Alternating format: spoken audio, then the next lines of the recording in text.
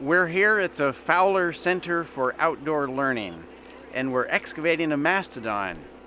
It was found actually in 2014 by one of the teachers who works here and his class of high school students who were taking a nature walk. How many times does your nature walk deliver a mastodon skeleton? Well, they found a femur, a tibia, some ribs, and a few other bones of this animal that had washed out of the bank just across from us. And here, a little more than 2 years later, we finally arranged to come back and excavate the remains of that mastodon, those of them that still lie in the sediment undisturbed. Our job for today has been to expose as many of the bones as we can find as completely as we can. And we're now at the point of mapping them in the bank where they lay, where they've lain for more than 10,000 years, so that we can document that arrangement and use it as evidence of what might have happened to this animal after its death. We think we're seeing evidence of human activity, human butchering procedures and meat storage procedures. Our idea is that humans brought carcass parts to a pond, submerged them, and were then able to store the meat for later use. But the evidence for that is, in a sense, coded in the placement of bones and their condition and their relationships to one another. And so those things are the things we're trying to resolve as we do this mapping and 3D documentation. We've been very fortunate here to have a drone overflight as part of our site work, and the images from that drone overflight are going to be used to construct a 3D model of all of those bones in place in the bank. And that will take time. The rest of the work here will take time, but we've had a very, very good day, and so we're pleased as can be to be at this point. One question people often have is, how did humans acquire carcasses like this? How did they get at this meat?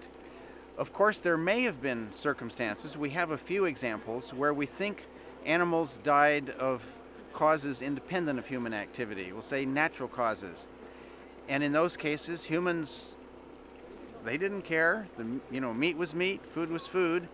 And they were able to come in and process a carcass of an animal that had died of natural carcasses. We speak of that as human scavenging of a natural death. So we do have examples of that, but not so many, as it turns out. Most of the mastodons for which we have good evidence of carcass processing turn out to have died at a time of year that is actually not a common time for animals to die of natural causes. That's in the autumn. Autumn in general is a good time for these animals. They've had a whole summer to feed up and get fat and healthy. They're going into winter. They had better be in good shape for that winter. And there aren't many accidental causes of death that strike in the autumn. So it's kind of unusual to find natural deaths in the autumn, and we find very few of them. The only autumn deaths that we have are animals that show signs of carcass processing and butchery. And that is not absolutely definitive evidence, but probabilistic evidence that those animals are actually hunted and killed by human activity. So hunting was probably how humans often got these animals. How did they hunt? We know they have spears. We know they have spear throwers, which is a way of greatly magnifying the force of a thrown spear, the energy with which it strikes its target. And it's been demonstrated that the kinds of spears that we know they had are definitely lethal to animals of this size. So we don't have the details in most cases, but we know that it was feasible for humans to do. Something that I thought looked like a shoulder blade here is turning into a full-fledged shoulder blade. And what I was just in the process of saying to myself is, oh look, the metachromium process is broken.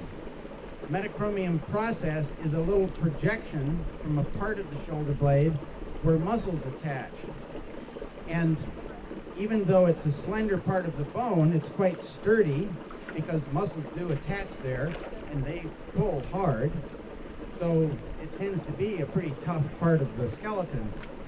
And yet, at butcher sites where there's been carcass processing, we consistently find this projection broken off.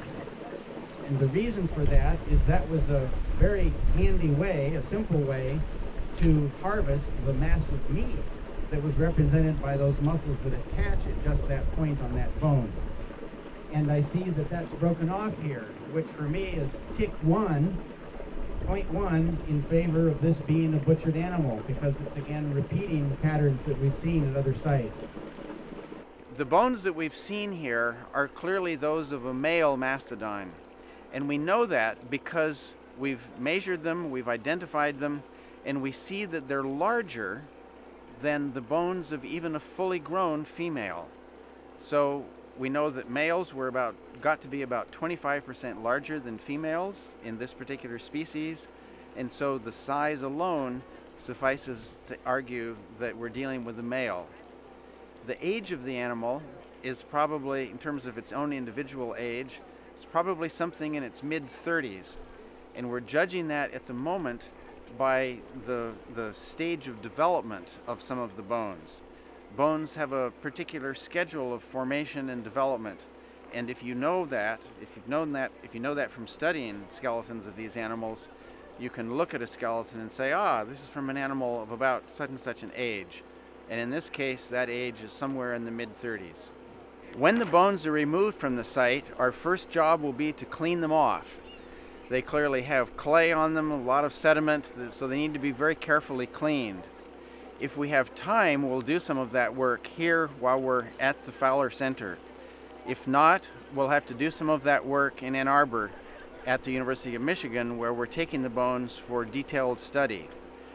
Our overall plan is to analyze them and process, extract, interpret the evidence that we gather from these bones and see whether it does in the end support the idea of human activity here involved with this animal. If it does, these bones will become part of the permanent archaeological record that we retain in our museum. We are mostly paleontologists, but a paleontologist such as myself, who works in times when humans were around, also has to operate as something of an archaeologist. So we will retain the material as the evidence. Think of it as the evidence locker on your crime show, where the evidence is kept for other scientists to evaluate on their own if they have any reason to doubt our conclusions.